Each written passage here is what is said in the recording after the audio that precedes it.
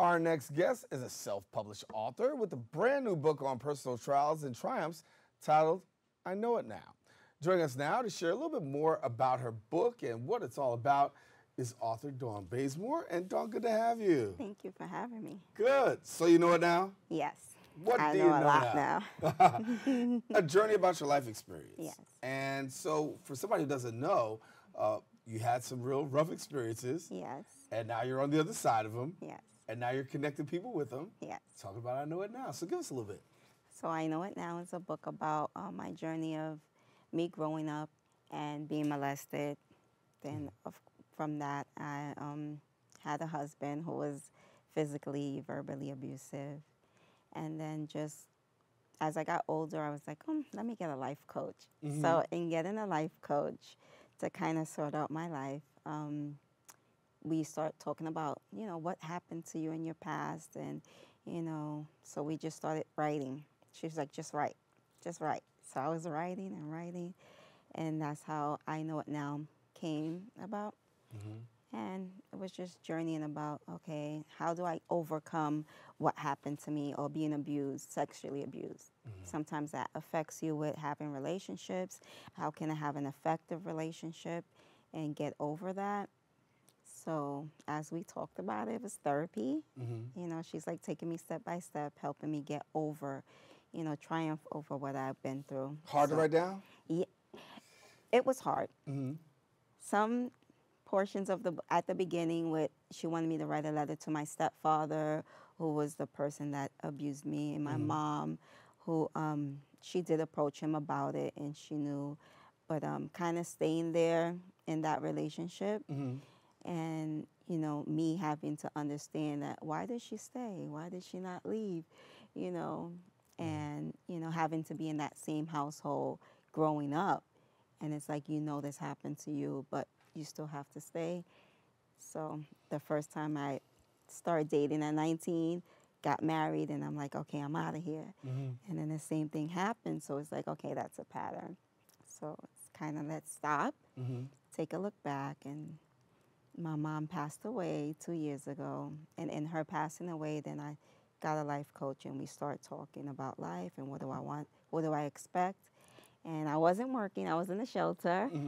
And from then, and I was talking, I met a girlfriend, and she was like, oh, my job is hiring visiting nurse. And I was like, okay. Visiting nurse. Yes, again. And I was like, okay, fine. And I start working. I'm like, okay.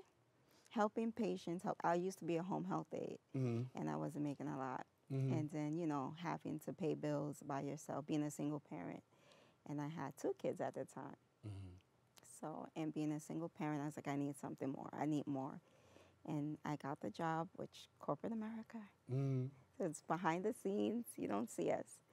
So helping patients still, though. Right. It was working with patients still, but just helping them attain, the hospital bed or get those items. So it was awesome. Let me ask you about overcoming, right? What was the biggest thing that enabled you to be able to overcome to be able to write this book? So I think just my insecurities. I was very insecure. I used to walk with my head down, very shy. I never talked a lot. So in writing the book, it's helping me to get out of the shell slowly, but surely, gradually. I don't walk with my head down anymore, so I kind of lift my head up. But I just wanted to help other people as well. Like, you're not by yourself, because sometimes you feel like you're alone and you're the only one that went through it.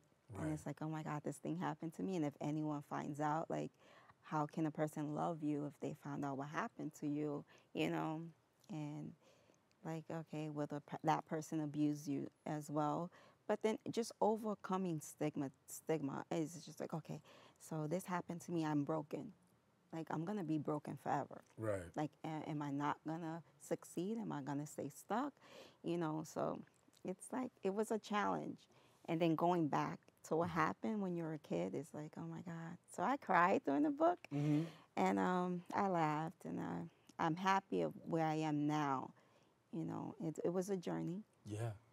A lifelong journey. Yes. Dawn Bazemore's book is available. It is called I Know It Now. And congratulations on being the author and all the great work that you're doing with that, and we look forward to more people getting your book. Yes. All righty. Well, listen, I Know It Now by Dawn Bazemore is now available for purchase on Amazon. All you got to do is check it out or stay connected to Dawn on all her social media at Author Dawn Bazemore, and you can connect with her there. Unfortunately, we've come to the end of our show today. I want to thank all of our guests for joining us. Most of all, I want to thank you, the viewer, for tuning in. And if you missed any part of today's show, well, you can catch the Recablecast at 5 and 10 p.m. on Optimus Channel 67. If you don't have that, we are on Verizon Files Channel 33. And if you don't have either one of those, well, the World Wide Web is always available at bronxnet.org. That wraps it up for us here on the set of Open. I am Daren Jaime, telling you make sure to keep this channel wide open. Take care, everybody. We'll talk to you soon. God bless.